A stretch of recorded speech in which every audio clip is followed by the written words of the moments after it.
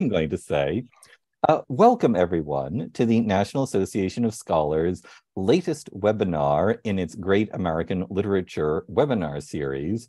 I'm David Randall, Director of Research at the National Association of Scholars, your moderator, and I'm delighted to present the discussion on Dashiell Hammett's The Maltese Falcon.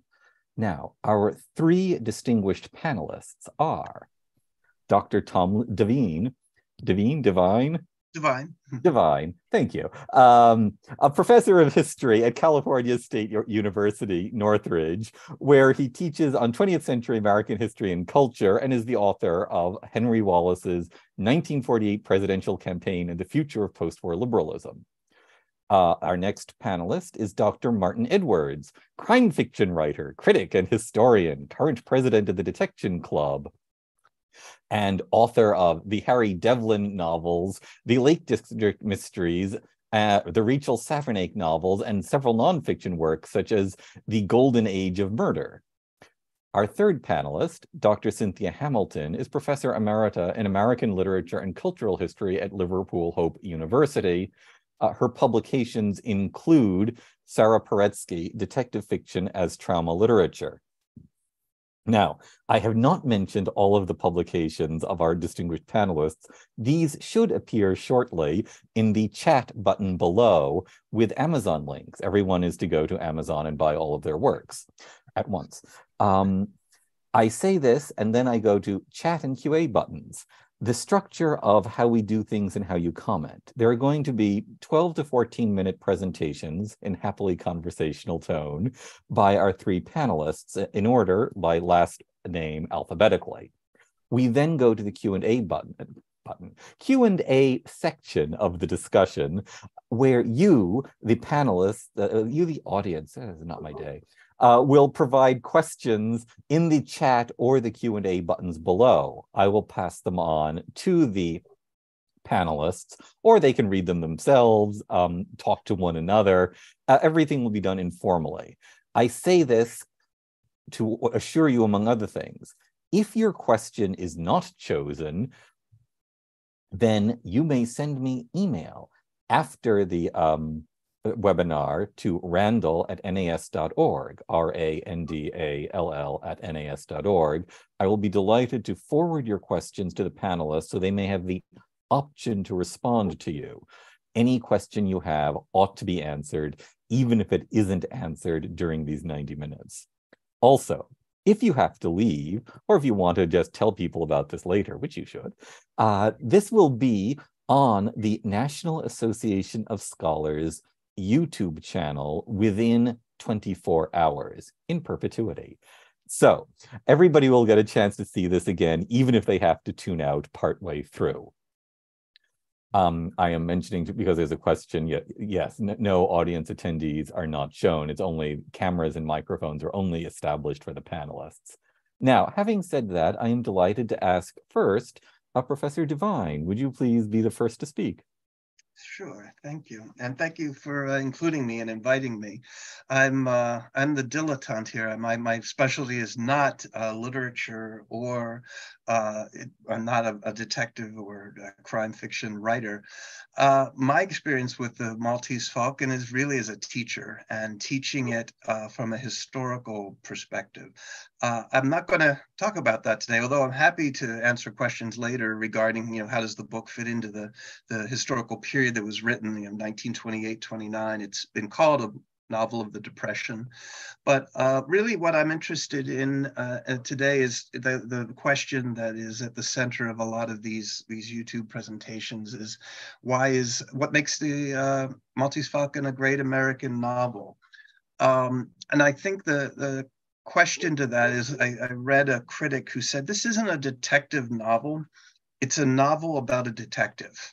And that allows us to broaden our viewpoint a little bit and think in terms of what kind of a person is Sam Spade. And I think a lot of the criticism, literary criticism of this novel has reflected on those ideas, the nature of his character, the nature of his moral philosophy, the way he approaches the world, and how characters that surround him compare and contrast to his own philosophy.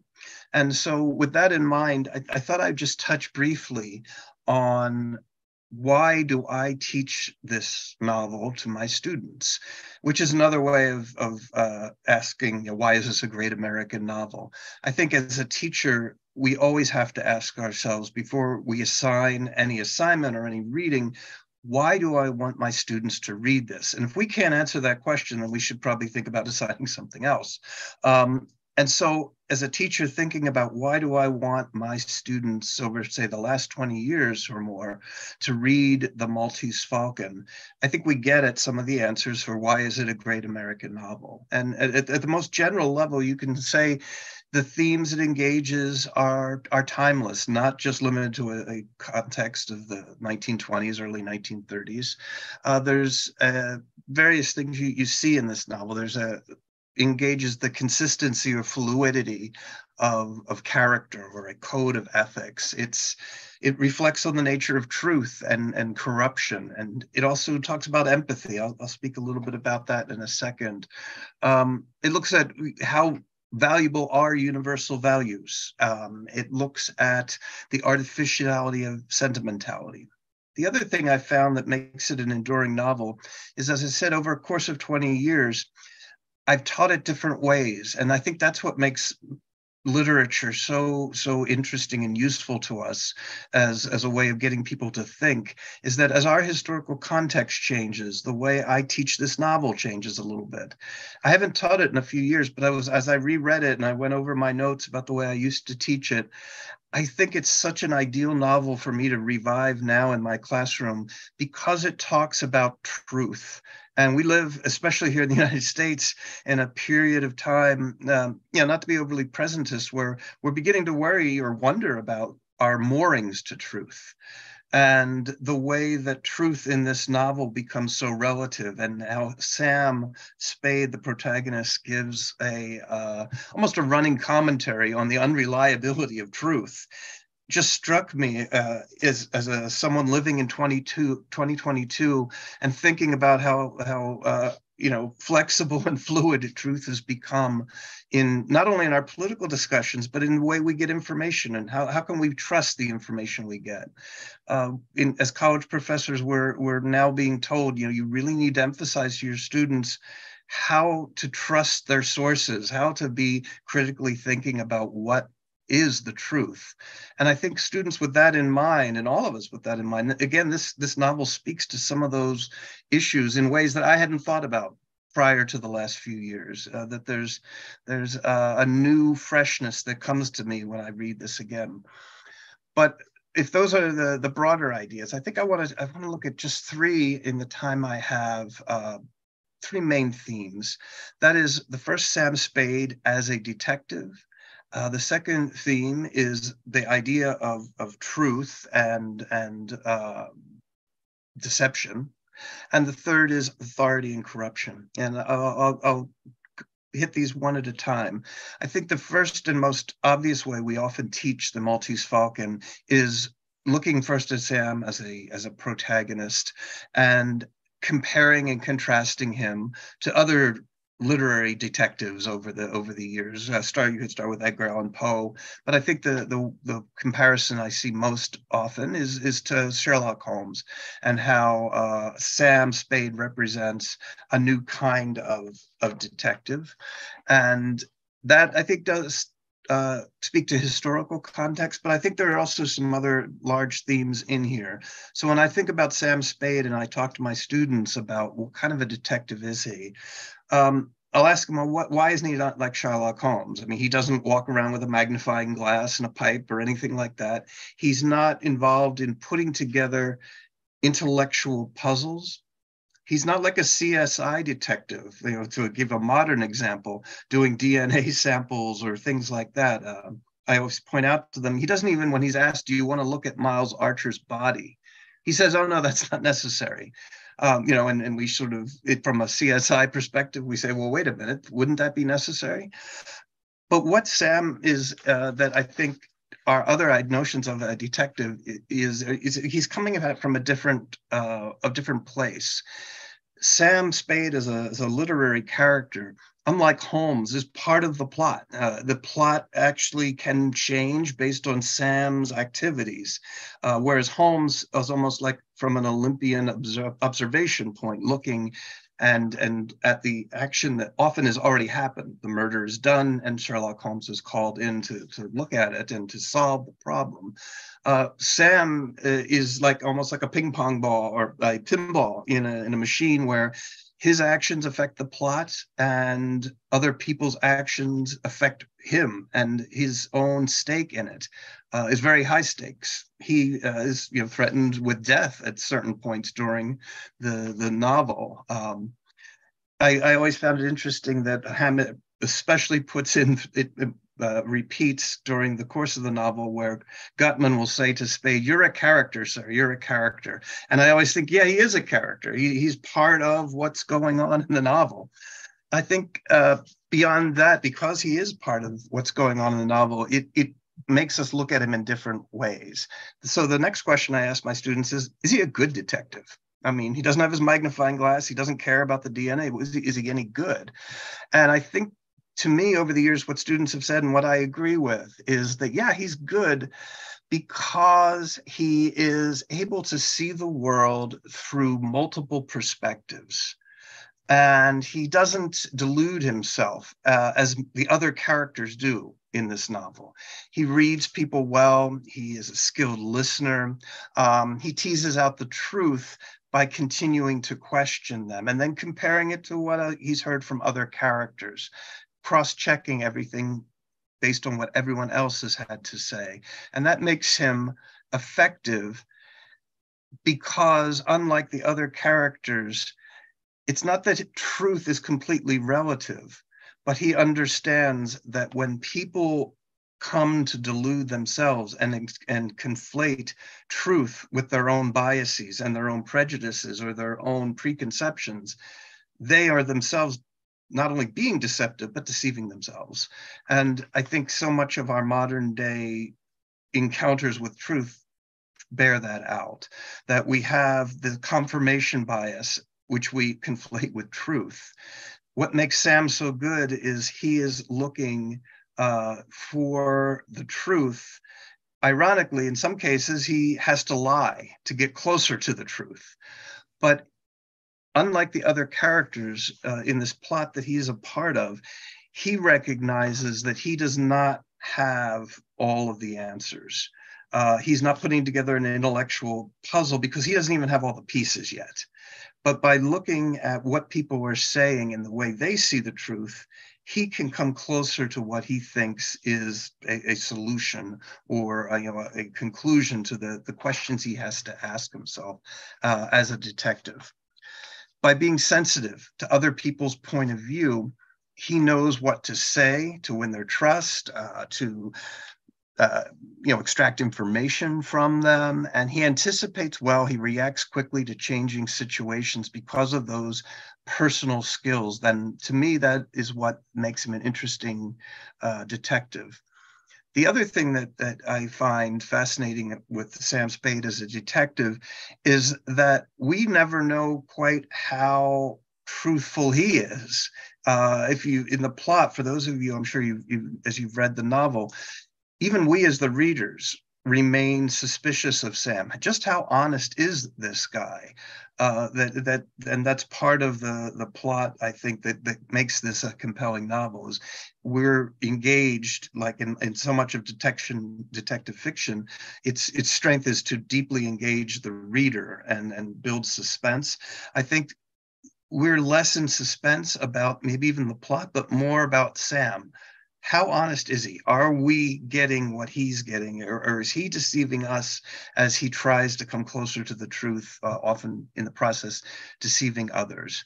So I think that's the first little bit there on the detective, Sam as detective, and his relationship to the truth, which segues to the second thing I was going to mention is truth and deception are such prevalent characteristics of this, themes of this novel. The characters, in a way, they're all searching for the truth. Where is the falcon? How do I get the falcon? But each one is also kind of chasing a dream, and that their own truth is self-delusion, as we find out by the end, that the falcon itself is not what anybody thought it was. And they convince themselves what they want to believe, and then that becomes their truth. On the other hand, Sam sees that we should be very skeptical of anyone who is preaching universal truths. And for those of you who have a knowledge of Hammett's background, this struck me as interesting because Hammett was very attracted to the Communist Party. And if you're looking for any movement that has universal truths and rigid acceptance of truth, it's to follow the party line. But yet Hammett, as an author, seems very skeptical of any of these universal values or systems that are always predictable and cannot be changed. Beams are always falling, things are falling elsewhere. We shouldn't assume someone is being honest simply because they tell a good story. That's another point, I think. Throughout the novel, he said, well, that's a good story, but it's not the truth, but I like the story. I think today we often conflate someone telling a good story with the truth. But because we like the story, we accept it as truth. The strength of Sam and the distinctiveness of Sam is he doesn't. He knows the difference between a good story and someone who's telling the truth. He's very adaptable. He's willing to change as the situation changes. That doesn't necessarily mean he has no sense of ethics or no sense of honor. We see in the novel that really his idea of his code of ethics is unique to his own, but there's something to it. He believes Miles Archer is his partner, and if a guy is your partner, you stick up for him. Even as Hammett injects, he doesn't even like Miles Archer. He's sleeping with his wife. But the point of him being his partner is what motivates him. In many ways, this novel isn't necessarily just about where's the falcon. The central question might even be who killed Miles Archer. And once that question is answered, then everything fits together. I'm looking at the time, so I want to keep going and go on to the third aspect that I deal with students is authority and corruption. Am I near the end, David? Give it another 2 to 3 minutes. Okay, I'll go quickly. I just make the most important point, I guess, I think of all of this is Hammett suggests, as I said, we should adhere to a certain individual code of ethics, that we respect authority, but we need not respect authority figures. That's a key distinction. The corruption we see in this novel is often being carried out by people who consider themselves authority figures, whether it be the police, whether it be wealthy people, whether it be the adversary Sam has to confront. He is yet at the same time, though skeptical of all people in authority, he sees reason to have rules. He sees a reason to have an important system that he would follow. And just to conclude then, briefly on the story, the Flitcraft story, which every literary critic can't resist diving into, and everyone has a different view. I think the important thing about the Flitcraft story is not necessarily that beams fall, but that you get used to them falling. And it's, as Hammett puts it, the thing that Spade most liked about the story was how the reaction of the man after his entire life flashes before his eyes is to cut off that life, but then he starts a new life and it's just like the old life. People usually don't react that way to these things, but this man did. And it makes you wonder if Hammett himself is thinking about that, whether the consistency of Sam Spade is what Hammett most admires, that he is going to fall in love with Bridget maybe, but he's not going to give up his code. He's going to flip back to the way he was, despite everything being thrown out of proportion, out of control by this whole plot that he's been through. So I'll cut right there, and thank you again for having me on and discussing a novel I really enjoy reading and teaching. Thank you so much. We're now going to go to Dr. Edwards. Well, thank you very much. That was wonderful, Tom, and very enlightening indeed. And I should start really in the way that most or many detective novels end. I should start with a confession, because I'm not Dr. Edwards. I'm not an academic at all. I'm plain Martin Edwards, and I am a novelist, a detective crime novelist, sometimes a critic, sometimes a historian of the genre. But most of all, I'm a fan of detective fiction. And I have been since I was a very small boy. And I discovered Agatha Christie at the age of 8.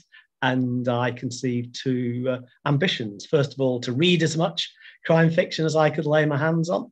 And secondly, to write detective stories myself.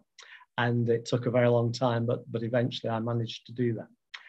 And I've never stopped since the first novel was published many years ago. Now, because I love detective stories, one of the great critical articles about the genre that has always rankled with me is entitled "Why Do People Read Detective Stories?" by Edmund Wilson, a critic eminent in the States, much less well known, I think, in Britain, where I'm speaking to you from, but still known amongst crime fans, if not necessarily adored, because Edmund Wilson really didn't like detective stories. He hated Agatha Christie and Dorothy L. Sayers, and he didn't really answer his own question in that essay, because he clearly didn't like detective stories. He had a few kind words for Arthur Conan Doyle and Poe and Rex Stout, but he did in that essay refer specifically to the Maltese Falcon.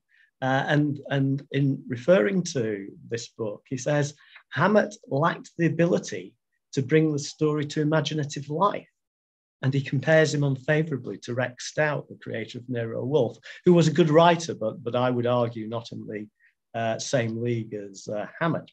And he doesn't stop there. He goes on, and for good measure, he argues that the Maltese Falcon seems not much above those newspaper picture strips in which you follow from day to day the ups and downs of a strong-jawed hero and a hard-boiled but beautiful adventuress. Well, here we are, more than 90 years after the Maltese Falcon was first published. The National Association of Scholars has invited us all to discuss it, and you're here to take part and ask questions. So I think Wilson was profoundly wrong. And I think that there is much more to this book than he recognised.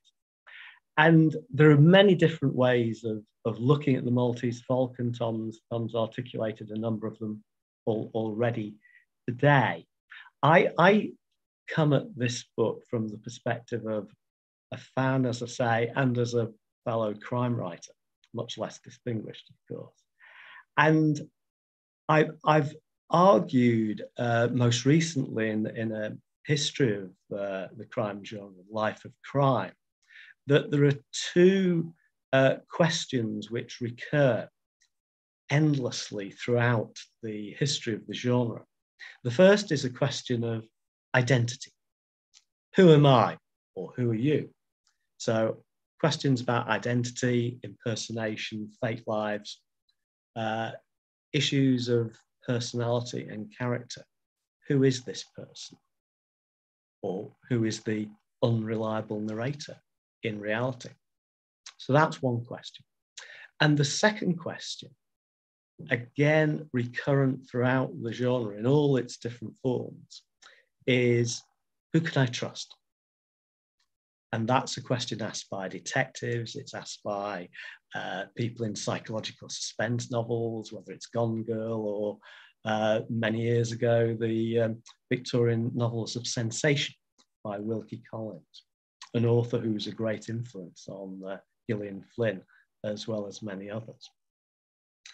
And I think that these questions of identity and trust are central also to the Maltese Falcon. And I think that this is also a novel that reflects one of the key elements of the answer to Edmund Wilson's question: why do people read detectives? What stories? Why do they enjoy them? Now, 4 years after Wilson wrote his famous essay, the English poet W.H. Auden wrote another very famous essay called The Guilty Vicarage. Now, Auden was much more my sort of character because he loved detective stories, but he particularly loved the classical English detective story. And in this essay, The Guilty Vicarage, he presents his interpretation of the detective story in terms of a Christian allegory. And the way that Auden sees it is this, that the crime has occurred, it disrupts order, it's something terrible that's happened in the great good place. And the role of the detective is to restore order. And at the end of the story, order is resolved, restored. We go back to normal. Society can breathe again. And that was Auden's view, and it's a very well-argued article. It's very persuasive in some ways, but for me, although it's often quoted to this day as one of the most credible interpretations of the appeal of detective fiction, its restoration of order, I don't personally think that it goes far enough. And to me, the larger question is that of the addressing of uncertainty and the potential resolution of uncertainty through the fictional form of a detective or crime novel, a novel of suspense. If we take one of the other great American crime writers, Patricia Highsmith, she certainly is not a writer who restores order in books like Strangers on a Train, Talented Mr. Ripley, and all the rest of them. But her novels are very much about unsettling experiences, uncertainty. And for me, the detective novel, the crime novel, the novel of suspense, however we term it, whatever subgenre we're talking about, we're looking at uncertainty and the way in which the characters cope with uncertainty. And I think that particularly in the present era, just as in the so-called golden age of detective fiction between the two world wars, we live in very, very uncertain times. And this may explain why crime fiction is having such enormous global success. And it undoubtedly is. All the sales figures prove that.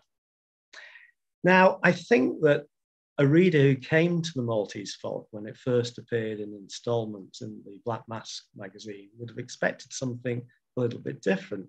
Dashiell Hammett had established himself as a writer of good pulp fiction stories. He had a private eye character called the Continental Op, who appeared in many short stories and also his first two novels. And he worked for an agency. And Hammett had worked for the Pinkerton's detective agents. But with Sam Spade, we get a development in Hammett's writing and a development in the character of the detective.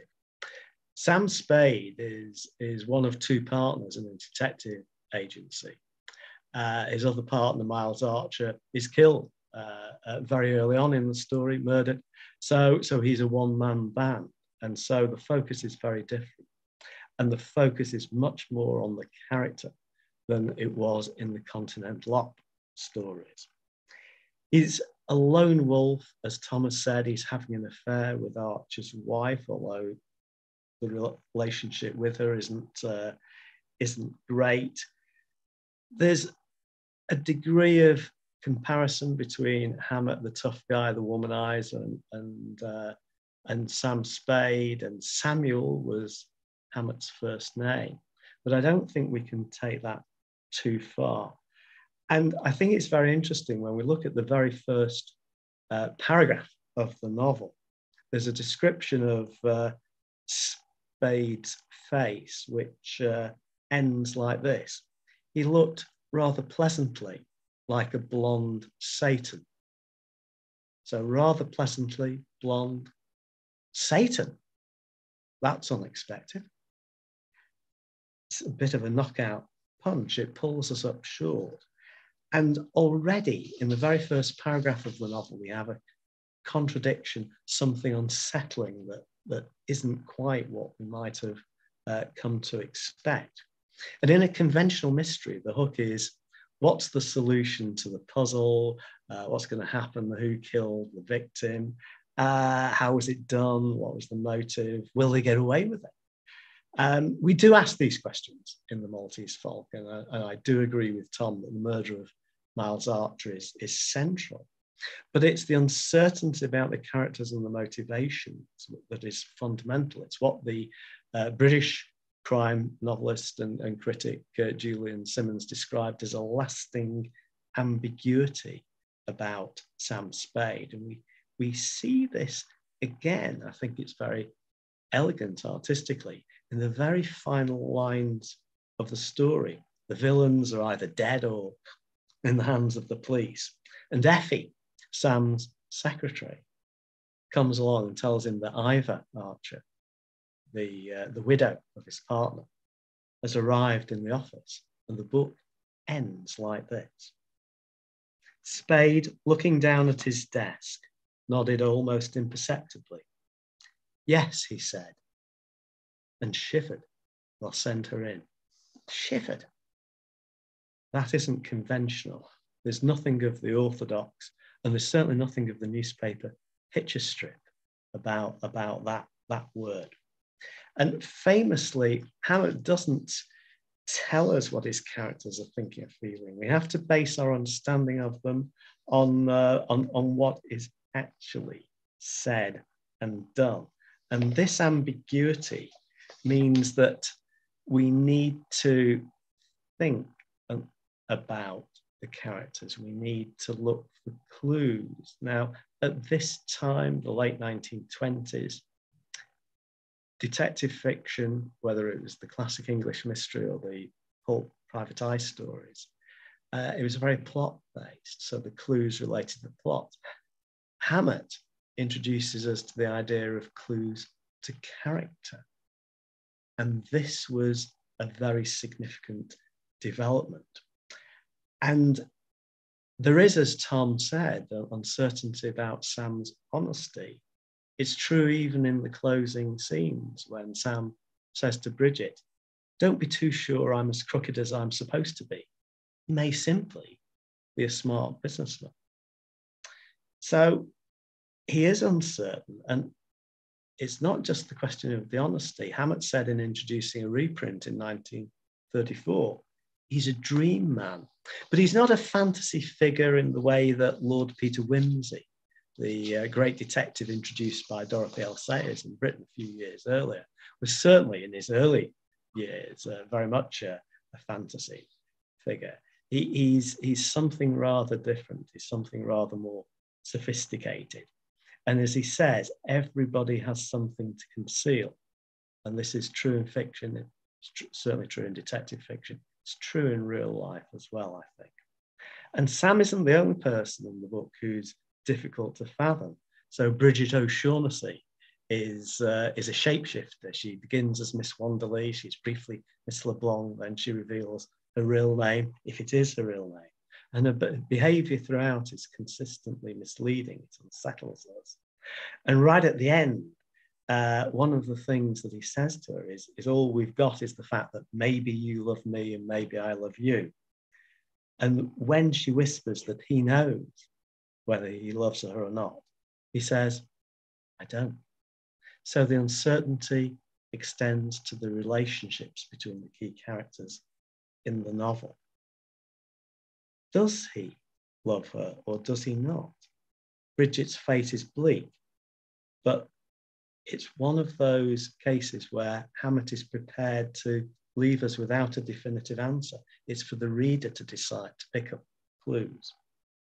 Now, much has been said about his use of terse dialogue and physical description. In my edition of the book, the Folio Society, which is on the shelf behind me, there are 12 different colours mentioned on the first page of the story.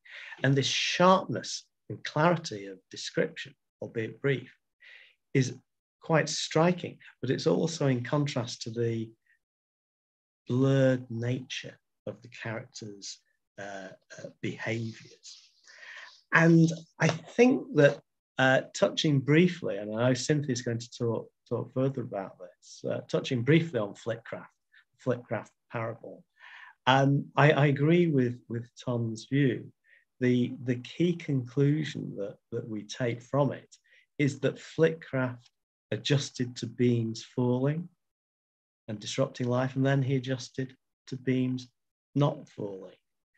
And this is, I think, the point that Hammett is making here.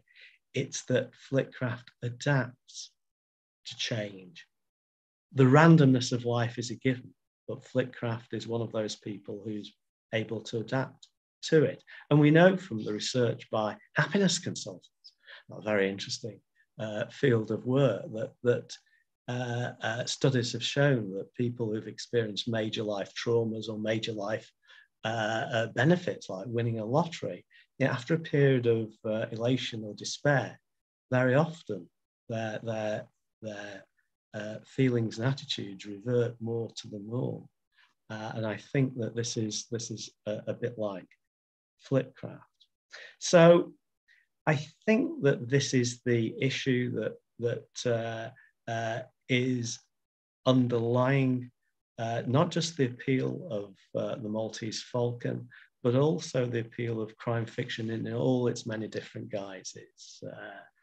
We're uncertain about Sam. We can pick up the clues. We can arrive at our own conclusions about him and his relationships, as well as the storyline. Does the Falcon ever exist? Does it really exist? Or is it just a myth? Something that will never be found? Hammett raises that question amongst many others. I think it's in this fictional version of uncertainty that Hammett presents us with a classic example of the detective story at its finest, whatever Edmund Wilson thought. Thank you so much. I'm going to go to our third panelist, Dr. Hamilton. Thank you. And thank you, Tom and Martin. Very useful comments that I'm going to build on, particularly in relation to uncertainty. And I'm going to look at the Flitcraft parable fairly specifically, but come at it from a slightly different angle. Because I think the core of the Flitcraft parable explores the power and the limitation of storytelling.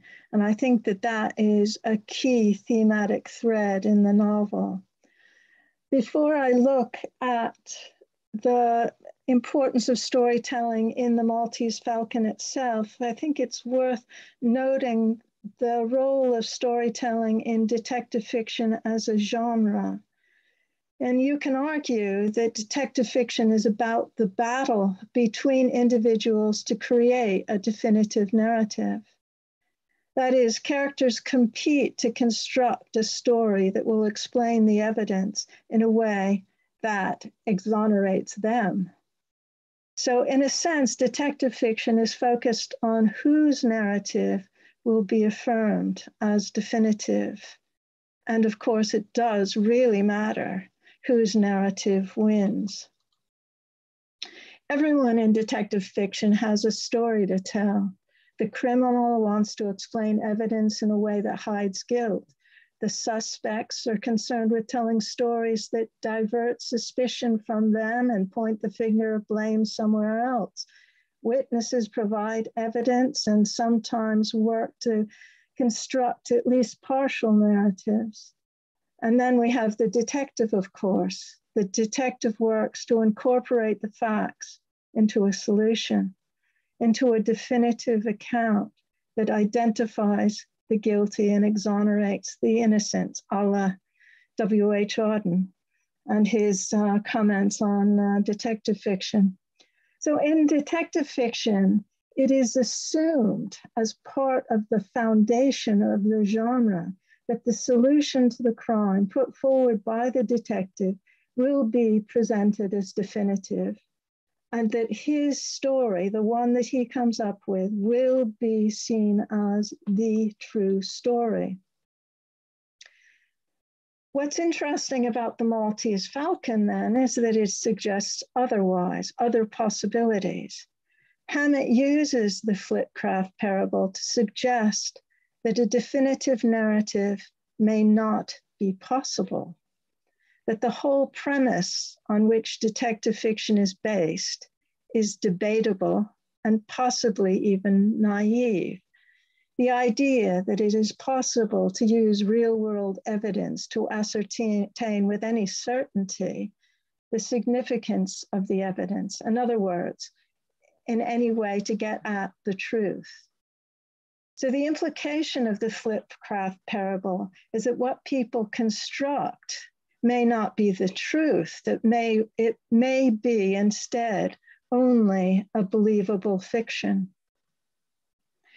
So the story that the Flitcraft parable is told by Spade to Bridget, and it's about the man who lives an ordered life, then going to lunch, he is almost hit by a falling beam, which lands on the pavement and throws up a chip which scars his cheek, and he carries the scar ever after. But that's the only physical damage. The real damage that the beam does is to his sense of what reality is, of an ordered world. And this is what Spade says about the impact, the importance of this Flitcraft parable. And I'm going to quote now.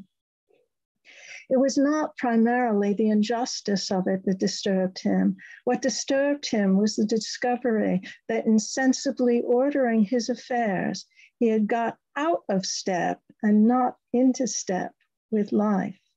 He said he knew before he had gone 20 feet from the fallen beam that he would never know peace again until he had adjusted himself to this new glimpse of life. I don't think he even knew he had settled back naturally into the same groove he had jumped out of in Tacoma. But that's the part I always liked. He adjusted himself to beams falling, and then no more beams fell, and he adjusted himself to them not falling. So what then is the significance of this in the novel?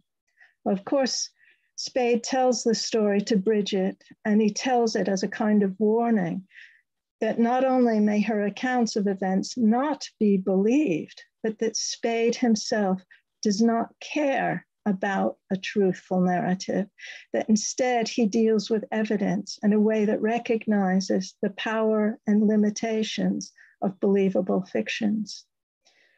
So Flitcraft's story speaks to the core themes that we've been talking about of uncertainty and the difference between seeing and knowing, between appearance and reality, as both Tom and Martin have mentioned. Flitcraft is an expression also of Hammett's skepticism. It recognizes that people assume that life has a meaning and an order that can be understood through their own personal experience. It reflects people's attempts to construct meaning based on their individual experience. It summarizes Hammett's insight into people's need for a definitive narrative, for meaning. It suggests the power a defining narrative has for the individual, but also for those around them who get caught up in that narrative. And it warns of the dangers posed for those who put too much reliance on a particular version of truth, that they're likely to be caught out. So what led to Hammett's interest in the power and limitations of storytelling? Some of it can be explained biographically, because as a child and an adolescent, he was moved from pillar to post by his father, who was unsuccessful in a whole range of businesses and kept pulling Hammett out of school and taking him elsewhere, falling beams. Hammett's illness is the Spanish flu, TB, which recurred when things seemed to get more settled for a while and recurred in very severe ways, had an incredible impact on his career and his personal relationships in life. Falling beams. There's also, of course, his experience as a detective in terms of alibis and unreliability of people. And finally, I think it's significant that he was an advertising writer for Samuel's Jewelry and spinning sentimental yarns to sell jewelry, yarns that he knew were false. And he also knew that people wanted very much to believe. So that's Hammett. But Hammett was part of a whole generation that experienced falling beams. There was, very notably, the impact of World War I, which had a major influence on a whole generation of writers, including Hemingway, often compared with Hammett, Fitzgerald, Faulkner, E.E. Cummings, and Wallace Stevens. So I'm looking at Hammett in terms of that generation's skepticism, the skepticism that their experience of World War I engendered about grand narratives, for example, of heroism, that manipulated and diminished individual autonomy. And also at his generation's skepticism that any particular perspective can define and explain reality. So we come to what I am going to compare, the writer that I am going to compare Hammett to, not Hemingway as usual. I am going to compare him to Wallace Stevens and to the idea of order at Key West. The poem, Wallace Stevens' poem, focuses on a woman singing on the seashore, and it's about an artist's efforts to construct a believable fiction and the power, but also the fragility of the resulting narrative that is put forward. This is Wallace Stevens, I'm going to quote. It was her voice that made the sky acutest at its vanishing. She measured to the hour its solitude. She was the single artificer of the world in which she sang. And when she sang, the sea, whatever self it had, became the self that was her song, for she was the maker. Then we, as we beheld her striding there alone, knew that there never was a world for her except the one she sang and singing made.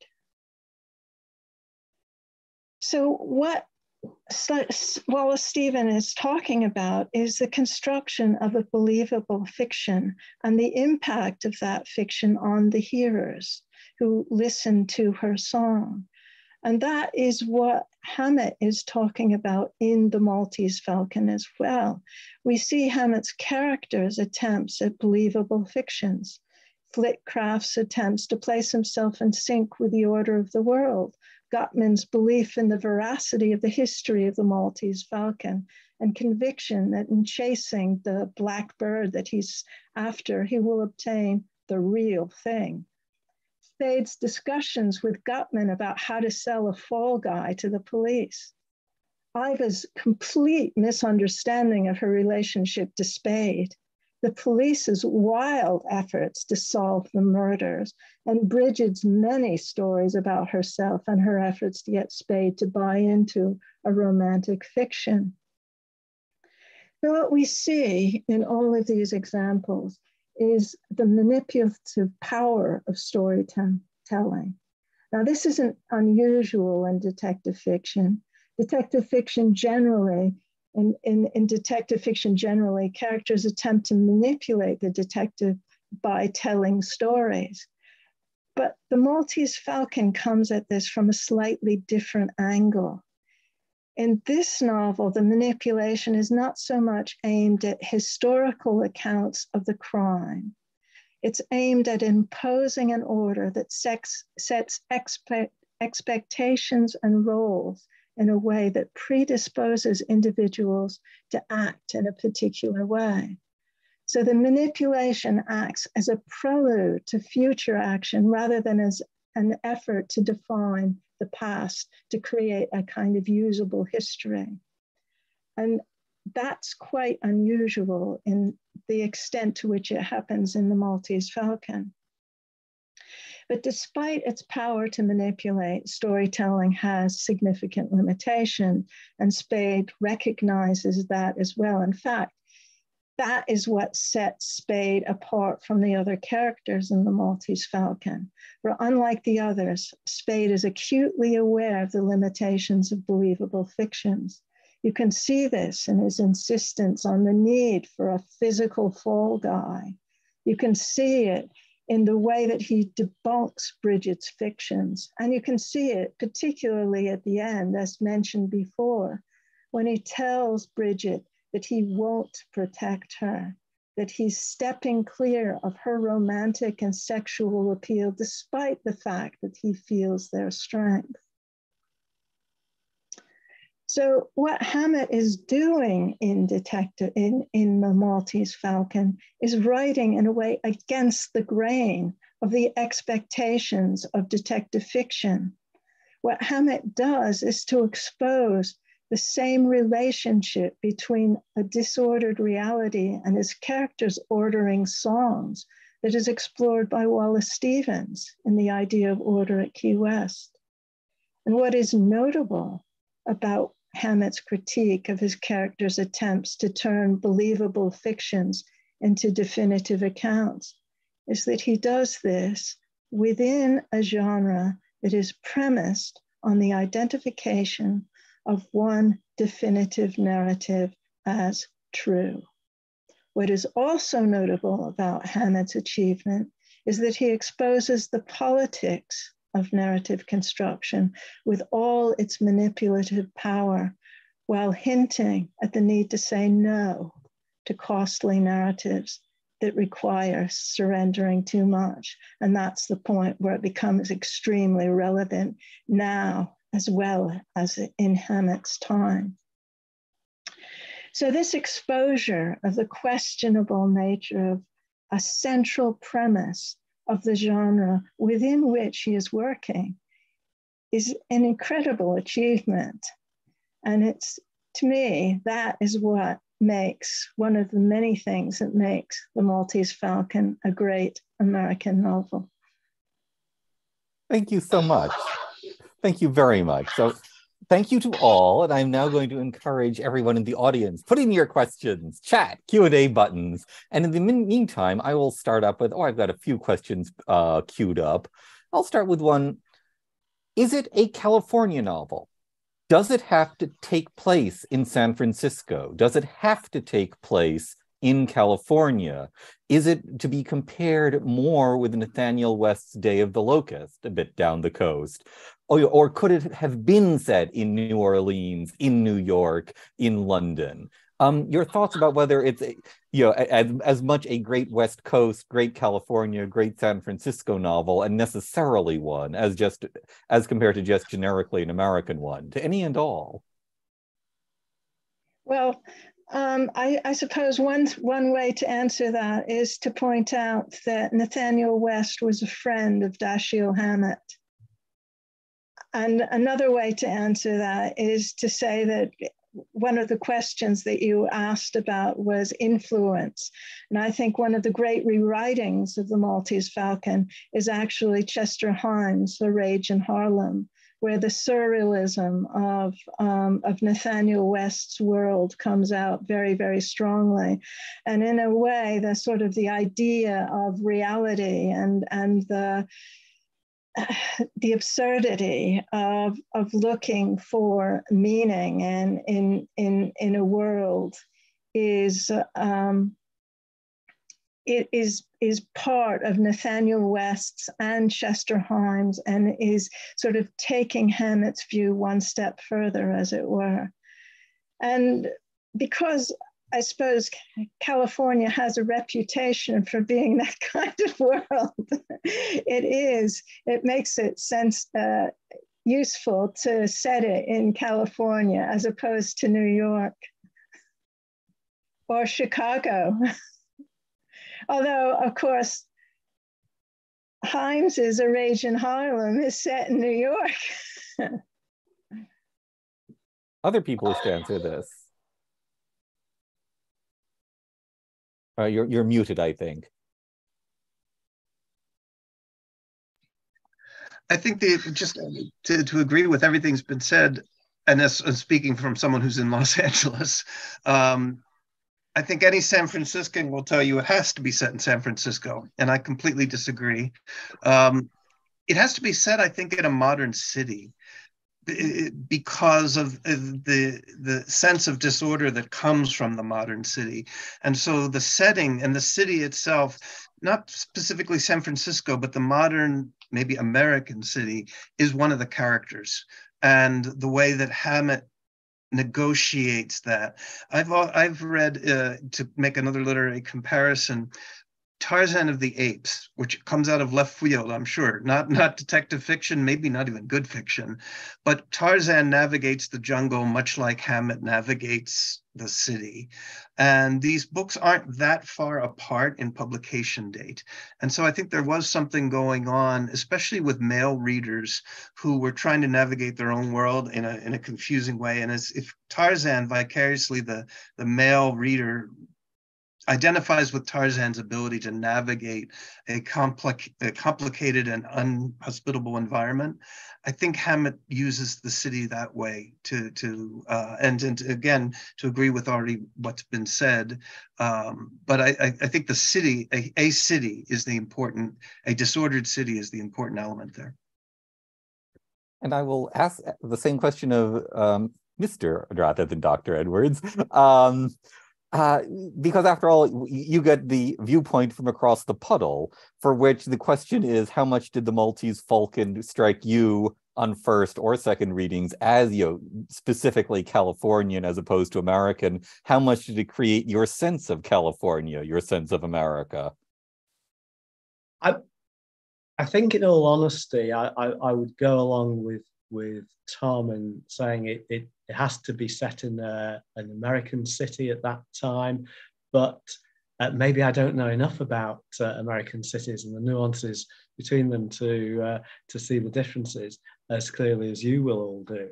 But I would think that Raymond Chandler, was a more characteristically and consistently Californian private eye writer than Hammett seems to me to be. That's my impression from several thousand miles away anyway. Thank you. I'm going to have a question from the audience, John Wormuth, which I'm going to push on a bit. Will a view of the film help in understanding the novel? And I'm going to expand on that. What are the strengths of the film in conveying Hammett's vision? What does it fail to convey? Does it add anything which you can't get from the novel? So in effect, there's always the question of translation from one genre to another. It's strengths and weaknesses of the film and how it helps you to think about the novel, to any and all.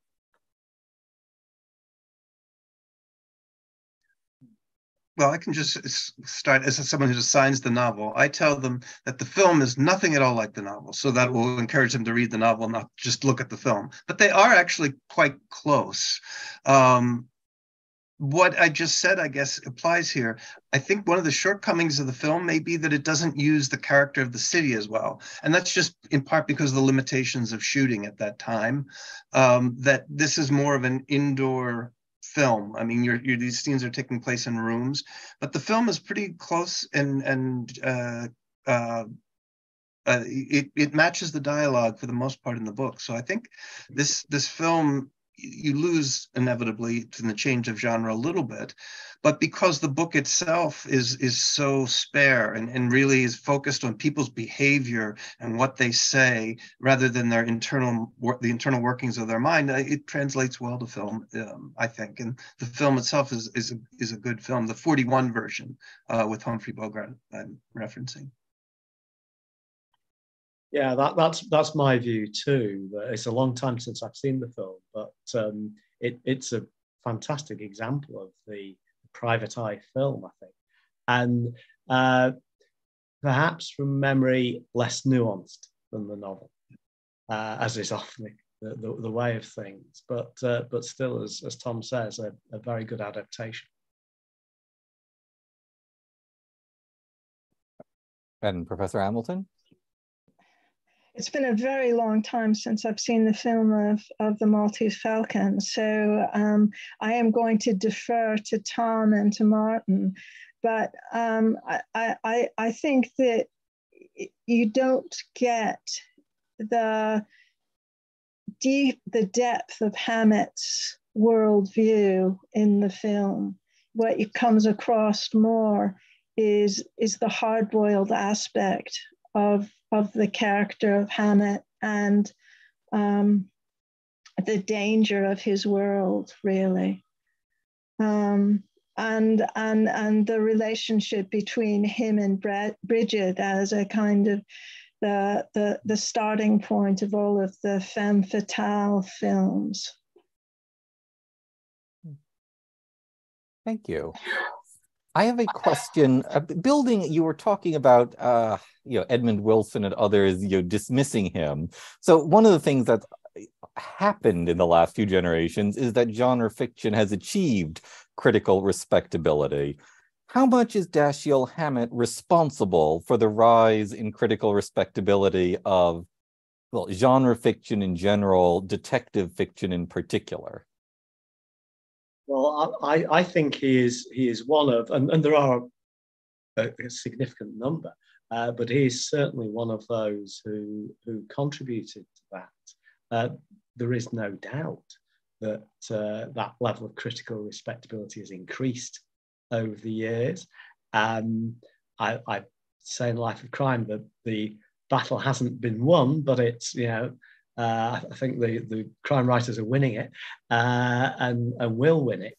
But I think that Hammett's contribution was significant. He was an early example of the author who showed the potential of the genre as a novel, not just as a piece of entertainment. And I think that's always a benefit. So I think that he certainly deserves some credit, along with a great many others over the years.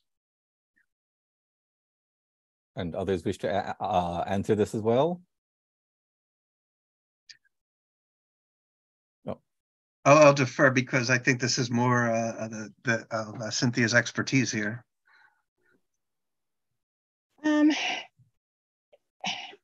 I think Hammett is, because he's such a good writer, it certainly has helped the cause of popular fiction.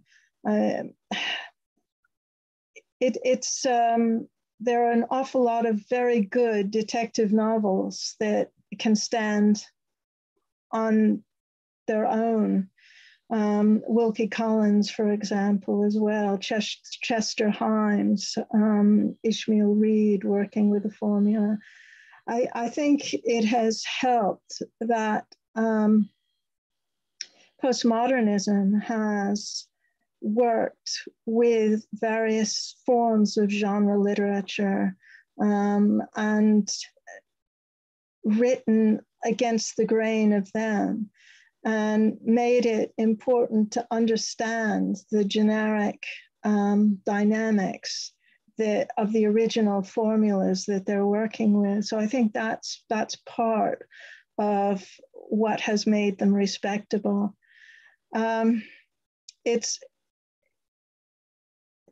stop there. All right, thank you. The only thing I would add on that is that I don't know if the question was phrased this way. Is this, what makes a good detective novel? I think this is just a good novel, and that I think is the important thing. That by making a detective novel judged not as a detective novel but as a good piece of literature, that's the achievement I think that Hammett should be most heralded for. That this isn't just a good detective novel, it's a good novel. And I go back to some of the things that Cynthia was saying, that his critique of the genre of detective novels is also, in a way, what makes this an interesting novel on its own. All right, well, so what are his great achievements then? And I'm just going to put it in what is distinctive about his prose style, distinctive even from people with whom he's compared to, such as Hemingway? You know, how does the prose style particularly forward, well, the story, influence the genre? And I guess, I mean, are there innovations in character and plotting in particular that we should be focusing on? I mean, this is getting broad range, but I mean, what is most distinctive and most wonderful about him in terms of prose style, characterization, and plotting? Any and all. Well, I would say that he is an author who encourages, almost forces the reader to contribute thinking. It's not just all given to you. This ambiguity in the character of Sam Spade, for instance, but in other aspects of this novel and in other aspects of his other novels, particularly The Glass Key, which some people would say is his masterpiece. Not sure I would agree, but it's certainly very arguable. So I think it's that combination of the terse style. And yet, as I mentioned, this use of colour fascinates me. I'd forgotten. When I started to count the number of times he uses colour, it's very remarkable. And if anybody had the time to make a comparison between Hammett and even somebody like Raymond Chandler, who I think is a terrific writer, but of a very different kind of Californian private eye writer, because he's got this very lyrical prose with all the similes and the metaphors and so on. So it's a different style. So I don't think that Hammett created a definitive template, but he certainly showed how it could be done and how it could be done brilliantly with that particular style of writing.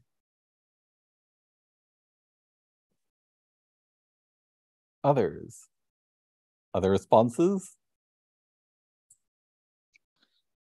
Well, of course, Chandler paid tributes to Hammett's achievements in the detective genre and his use of language and style. And it says that Hemingway may have learned as much from Hammett as Hammett learned from Hemingway in terms of the style that is used. I think that in comparison with Chandler, Chandler is a much flashier writer in many ways. Hammett's style is very, very, very pared down. He does use what Hemingway called the sequence of motion and fact. But he's very adept at slowing down motion, speeding up motion to focus the eye very specifically. I think that happens as well as his use of color, and makes his prose extremely effective. It's also very interesting to see where you get adjectives and where you just get the sequence of motion and fact, because that points to the areas where Hammett is just blanking you as a reader and making you make up your own mind. It's also his use of Spade's rolling cigarettes at points of high emotion where you expect a reaction is absolutely brilliant, because you cannot see beyond that. You have to interpret it as you will. You know, just a few things that I think make Hammett such a brilliant, accomplished stylist. I would just add to that list the wolfish grin that Sam Spade gives, and then to go back to the point of how much it demands of the audience to try to make of that what you will. One of your questions to us at the outset of all of this was, the novel deals solely with the physical, avoiding references to thoughts, feelings, and motivations. But I think what Hammett's especially good at is by their behavior and what they say and the way he describes how they look when they say it, really giving an insight that gives the reader just enough to get at motivation, to get at their thoughts. And I think that's what brings us so far into the book. It's so spare, yet at the same time, we do learn so much about these characters, so that at the end of the book, we might feel we know them and more about them than we do in some other in another novel, like a Dickens or a more descriptive novel that really goes into character development. You feel like you know these characters just as well because of his skill in using their behavior to shed light on motivations and feelings. I think that Gutman is a brilliant example of that. Gutman's conversation, his overblown praising of Spade, and just all of the hot air that he spews out in his conversations. And it just, the difference between his comments and Spade's comments, just it's brilliant at developing character in the most efficient way possible. Nifty, and thank you. I'm going to have a question about serialization. As you mentioned, it was originally done in serial form. How much does that affect the novel we get? Do we think it would have been any different if he had, sat down to type an entire novel all at once for, a book publisher rather than it having been serialized? Can we tell, are there aspects of it which bear the impress of that still? I think that's a very interesting question, because with many writers from any age, I think that the impulse would be to build up to a dramatic cliffhanger at the end of each installment. Mm. And it would be very obvious, and it is very obvious when you see it in all put together in the form of a novel. I mean, a British author who may not be so well known in the States, but was very successful at one time in Britain, was somebody called Francis Durbridge. And he was essentially a radio and TV writer who was very, very successful with cliffhanger stories. When you read the novels, you can really tell where each episode ended. And that is not the case with Hammett. And it has a lot to do with the points that everyone's been making about the efficiency or economy of style, that because it's done very consistently, that you, so to speak, you can't see the join. So that's the way that I see it. I think that the impact of serialization is much more visible in the Dane Curse than it is in the Maltese Falcon. In terms of the politics of cliffhangers, I remember Street and Smith, a story about one of their pulp magazines where a writer had. It was stories that were written by multiple authors, and one author wrote, a hero into a cabin on a cliff, tied up in knots, and the next writer had to get him out of there, and all I could do was say, with one bound, he was free.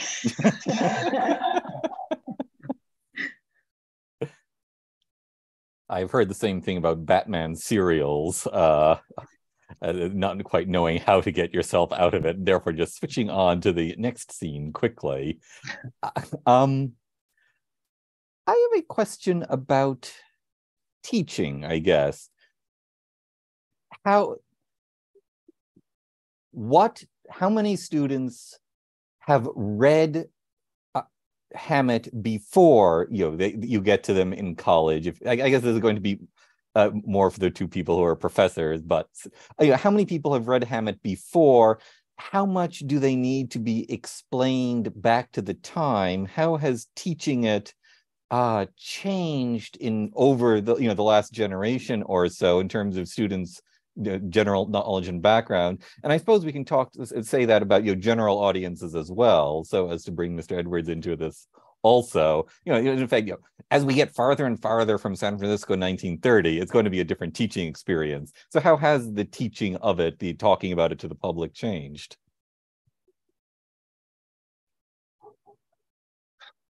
Do you want to take that one? Go ahead. Well, I've taught the Maltese Falcon in courses on detective fiction, on the development of detective fiction. So I've taught it in terms of different generic templates and the way they've developed and the way different writers have dealt with them, and the possibilities and limitations of different generic templates, really. In terms of students' prior knowledge, I think it's very often that they've seen the film, not read the novel when they come, seen the film on late night television rather than read the novel. But students do tend to enjoy it, and they want to know who to believe, which is part of the point of the whole thing.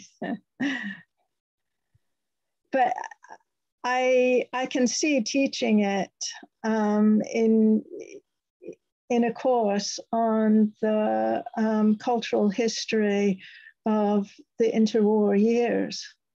And I'll turn that one over to Tom, I think, because he will have much more experience of doing that than I. The course I've assigned it in is called The Popular Arts in United States History. And the chronology of that course goes from 1840 to 1960. And so you are putting Hammett in the context of a historical arc. And I had referenced Tarzan earlier. In that course, they read Mark Twain's novel Pudd'nhead Wilson, which in a way is a detective novel of its own. And then Tarzan. They also read an article that's sort of a classic, at least in history, by Barbara Welter about true womanhood. And we apply those concepts of this article about the nature of Victorian women to Bridget O'Shaughnessy.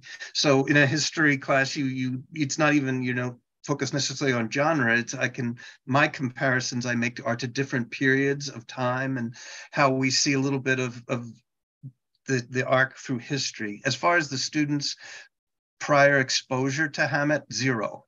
Not even the film, in my experience. And the one exception is I taught this class in Venice in English at a university called Foscari, and those students they were familiar with the genre and Hammett and the movie more so than my American students. Although that may be attributable more to Italian students reading more than my American students. So I don't know if that's the case, but the students really do enjoy it. And these days, if I can get a student to read a book and then at the end they say they enjoyed it, I've succeeded, no matter how they interpret it, because I think it's really become difficult, I think, especially since the introduction of the iPhones, to get students to focus enough time to actually absorb into the core processor of their brain. Their attention spans are so often so brief that this seems to me a perfect novel for today's students. It's short, it's spare, it's, quote, not boring, as they might characterize it. So I think it's still a useful novel, both in a literature class, but also in a history class. Thank you. And Mr. Edwards, for the general public.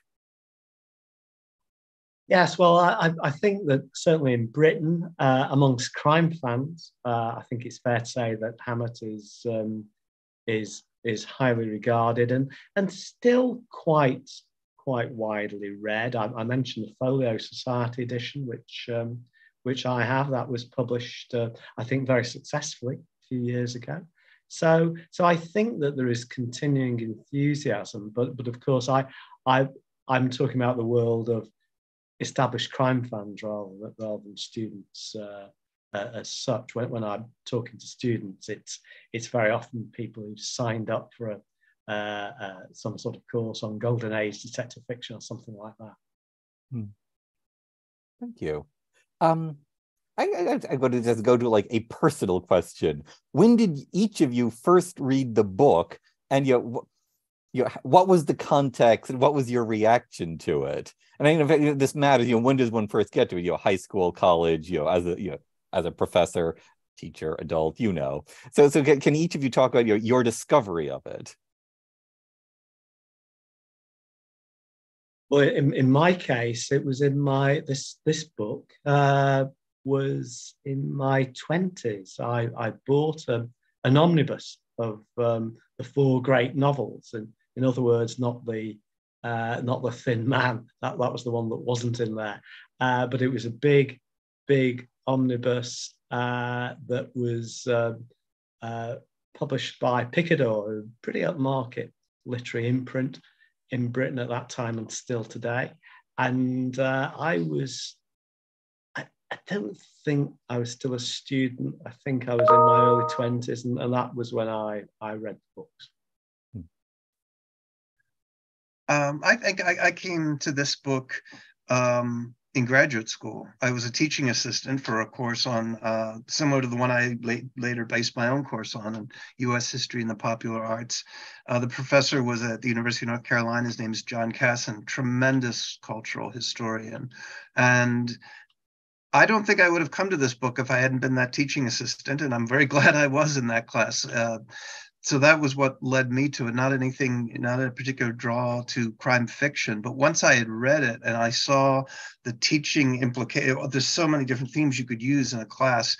I've now tried to incorporate this novel, not even just in U.S. popular culture, but even my U.S. survey class on occasion, because it's such, to me, a compelling book and a book that students wouldn't read otherwise.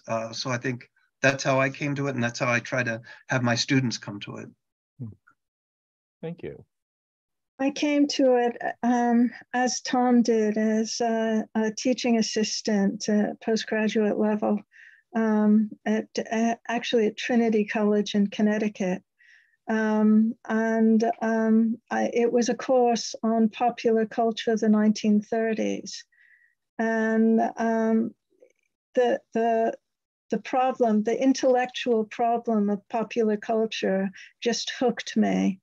And Hammett's style, I was just blown away by his artistic achievement. I've been blown away by it ever since. Yeah, thank you so much.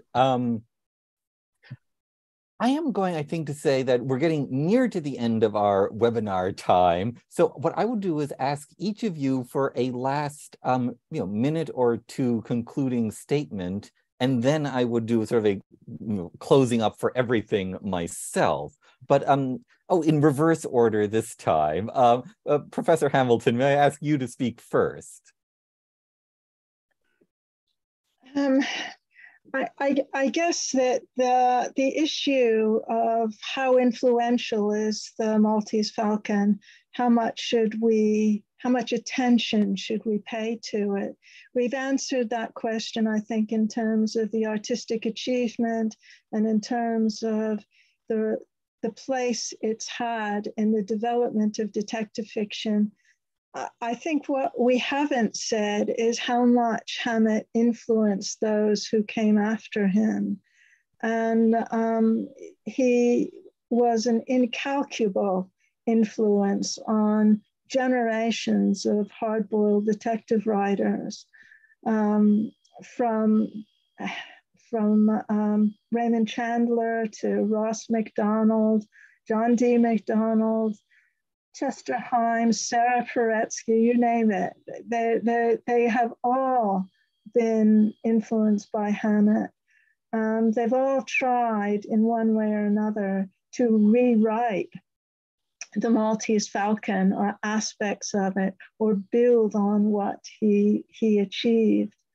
I think the the greatest mystery of the Maltese Falcon is why Hammett stopped writing after The Thin Man. And that's the question I can't answer at all. Thank you. Mr. Edwards.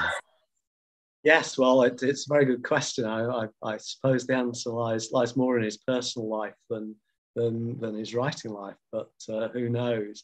I'm a great believer in the connections between different types of crime fiction.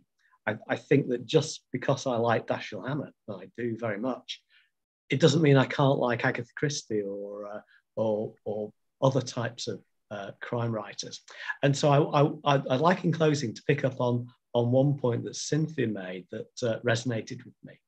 And she made the point, you recall, that Hammett is showing in the Maltese Falcon that there isn't just necessarily one truth. The great detective, a la Sherlock Holmes, isn't always going to be right, isn't going to be infallible, but life's more complicated than that. I think it's very interesting that at exactly the same time, elsewhere in Britain, the same idea was being promoted by very different writers, but equally gifted writers. There was a book in 1913, Trent's Last Case, which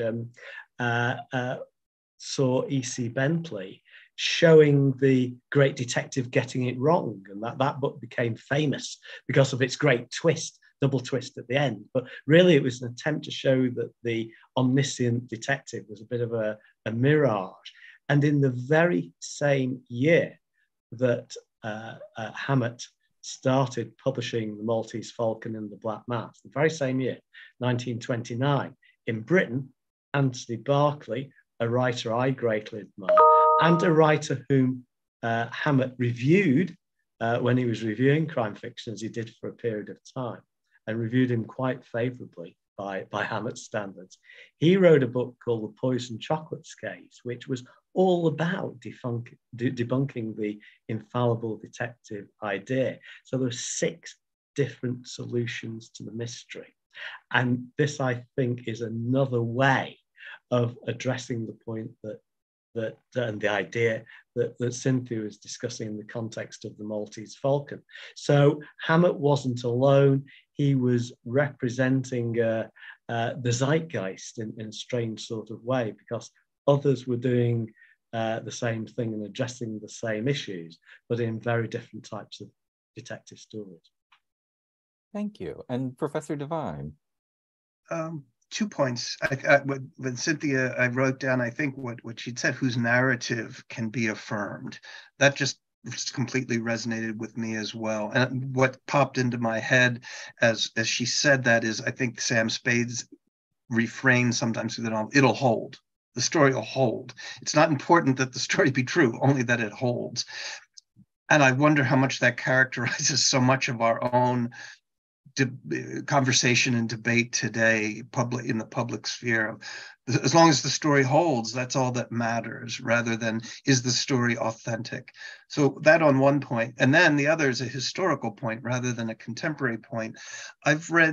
I've taught this again in the arc of 19th century history, and how does it fit in, and how was Hammett as an author influenced by the period in which he came of age, and what was going on in the United States during that period.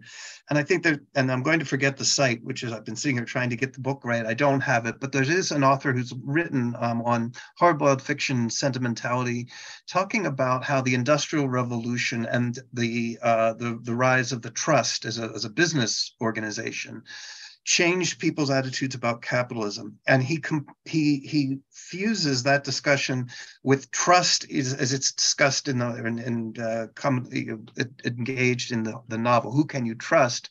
But at the same time, looking at how capitalism changed over the 19th century, and even the use of the word the trust and the trust busters. I think that's another interesting aspect we didn't get to here, but it might be something your listeners might find interesting to think in terms of how the 19th century Industrial Revolution influenced the writers that came of age in the teens and early 20s, who we've been mentioning. So that I think is my final observation.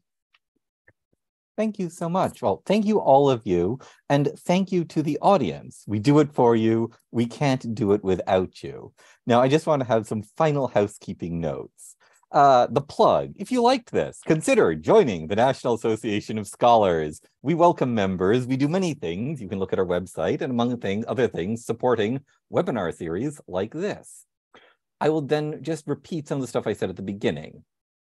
If you have leftover questions that weren't answered, questions that occur to you later, please send them to me, randall@nas.org, RANDALL@nas.org, and I'll be delighted to forward them to our panelists, who will then have the option to respond to you. We will be continuing our webinars.